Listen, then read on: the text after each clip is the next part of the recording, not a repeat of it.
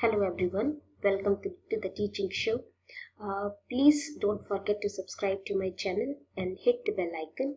And if you find this video useful, please don't forget to like it. Okay, thanks. So we are developing a course on process calculation, and by the end of this video, you will know what a balanced flowchart means and how do you select a basis. Okay, so for explaining what is a balancing of a flowchart, I am again taking problem 1, which I had taken in one of the previous videos. The link is given in comment section. So this is the problem. 1000 kilograms of feed is going in. It contains benzene and toluene in equal ratios, and it has been asked to calculate how much toluene is coming out in the distillate and how much benzene is coming out in the bottom product. So I told you over there that you just apply balance equations and then find out the amounts which have been asked. Okay. Once you have applied the balance equations and calculated the unknowns and written it in your flowchart, now what you get is a balanced flowchart. It is balanced in terms of what material which is going in is coming out. Okay. You can check it for the overall material balance as well as the component balances. Whatever the amount of benzene is going in, it is also coming out. So this is a balanced flowchart. Now this balanced flowchart is very powerful because once I have balanced a flowchart, I can use it for different flow rates as well or different amounts as well. Say for example, what I can do is, if I have a balanced flowchart in terms of kg per hour, I can change this. See, this is given in mass per unit time so what I can do is, I can exchange this kg with any other mass unit.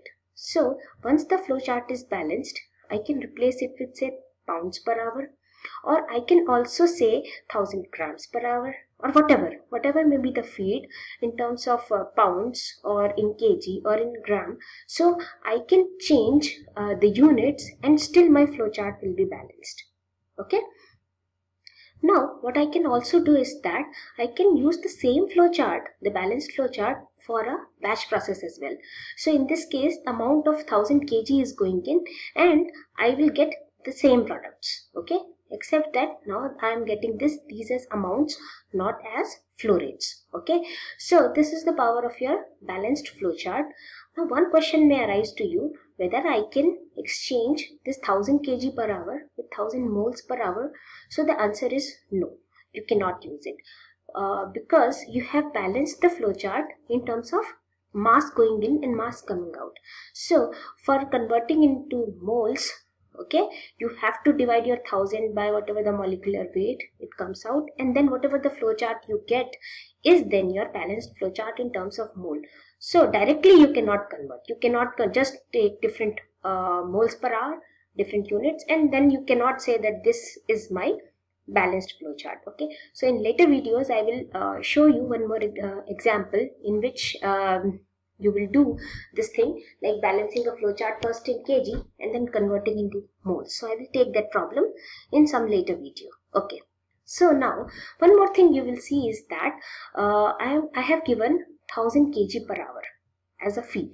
Okay. And all the balance calculations I have done based on this feed. Okay. So if there is a feed of 1000 kg per hour, then what is coming out will be 450 kg per hour over here and whatever 475 kg per hour over here. So I am doing all the calculations based on this feed. So this feed is basically known as basis of calculation. So this is my basis of calculation because I am using all the balance equations based on this feed, this amount which is given. Okay. So up till now, whatever problems we have taken, 13-14 problems, in all those I had already given you the basis of calculation. But certain problems may come to you in which the basis of calculation is not given. There you will have to choose a proper basis of calculation. Okay. So now let's understand how to choose a basis of calculation using one or two problems. So I have taken this problem. This is a mixing unit. This problem has been taken from, I think, Felder, and this is a solved problem 4.3 over here. We will just do it in our style. Okay. So the problem statement is, an aqueous solution of sodium hydroxide contains 20% NaOH by mass, it is desired to produce an 8% NaOH solution by diluting a stream of 20% solution with a stream of pure water. Now you have been asked to calculate the ratios, that is liter of H2O per kg of feed solution and kg of product solution per kg of feed solution. Okay, so what was our first step? First step is to make a simple flow chart. Okay, so this is my mixing tank. 20% NaOH solution is coming in, water as a diluent is coming in, and finally I am getting 8% NaOH solution as my product. Okay, now for this you will see that none of the flow rates is given. So I don't have a basis for starting our calculations. No doubt some compositions are given, but the flow rate of any of the stream is not given.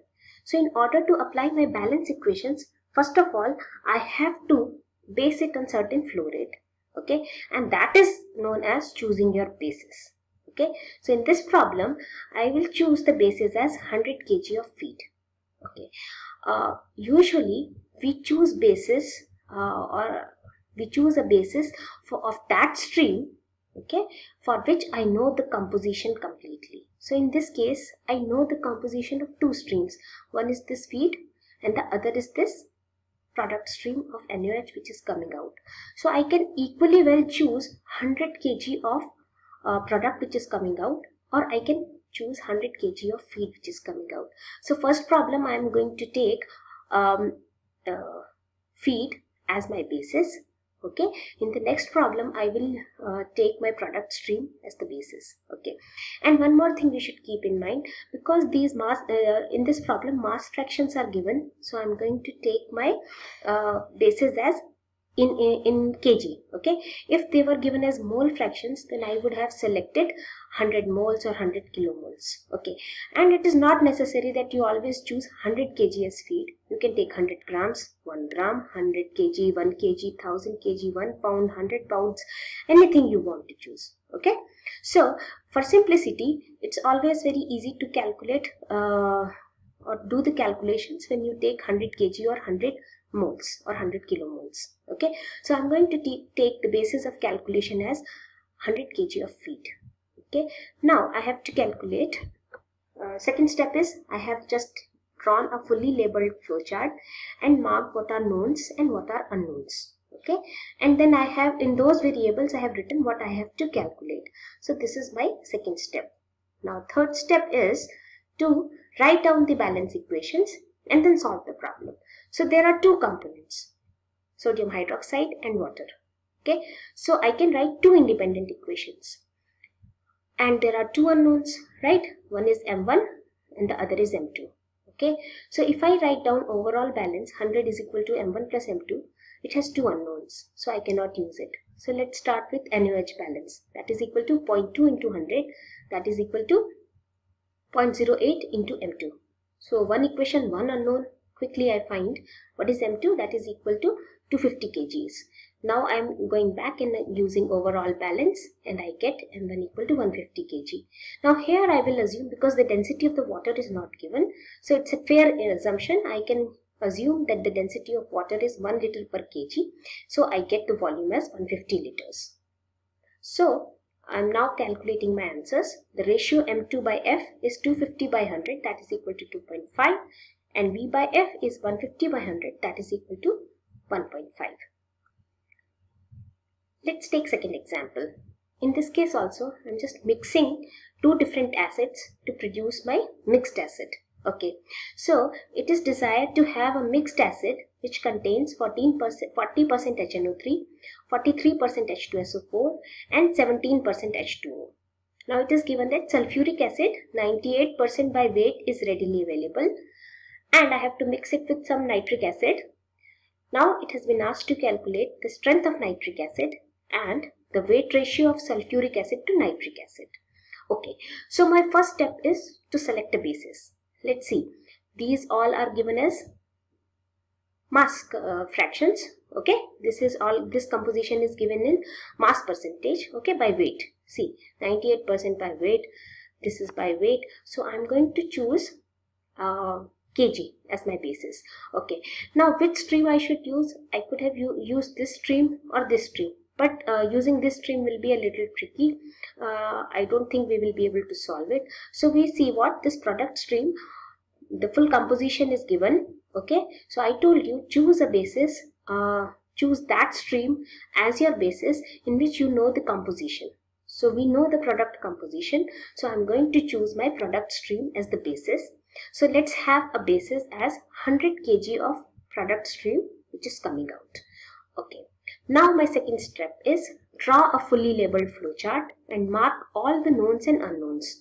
So I'm drawing my fully labeled flowchart. I don't know the flow rate, or I don't know the amount of sulfuric acid which has to be mixed, the amount of nitric acid which has to be mixed, the strength of nitric acid.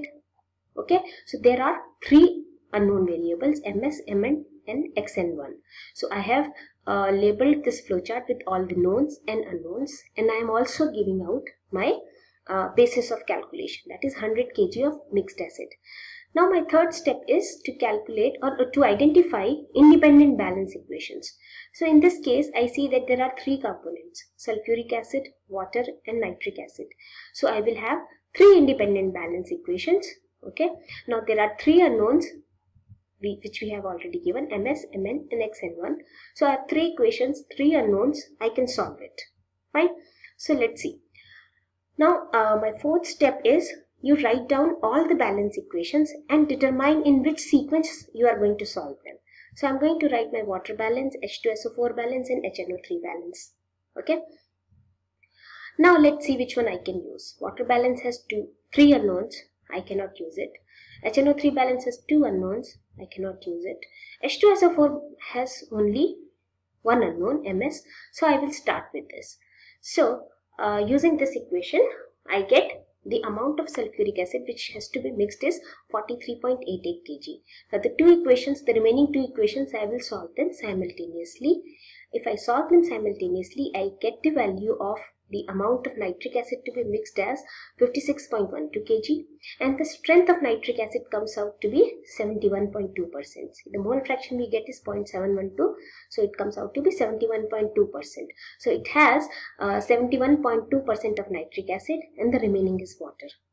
Okay, and then what has been asked? You have been asked how much sulfuric acid, what is the ratio of the sulfuric acid to nitric acid that has to be mixed. So that is equal to 0.782. So this is a very simple problem. On first look it looks difficult, but I will ask you to follow all these steps. So for any problem, what you are supposed to do is identify which stream you are going to take as the basis. Okay, and then also identify what will be the units of the basis, whether it is kg per hour or moles or whatever. Okay, and choose that stream as your basis for calculation for which you know the composition fully. Okay, so first step is select a basis. Then second step, just draw a fully labeled flowchart. Mark what are the knowns, what are the unknowns. Okay, then third step is you identify all the independent balance equations. You also identify whether the number of unknowns is equal to your number of independent equations you have. Okay, then only this problem is solvable. So you have to first check whether the number of equations and number of unknowns, they are equal. Okay, once you have done that, then you go and write down all your equations. Once you have written your equations, then you should determine in which sequence you have to solve them. Okay, and then what you have to do is solve those equations in that sequence, whatever you have determined, and then you get the answer.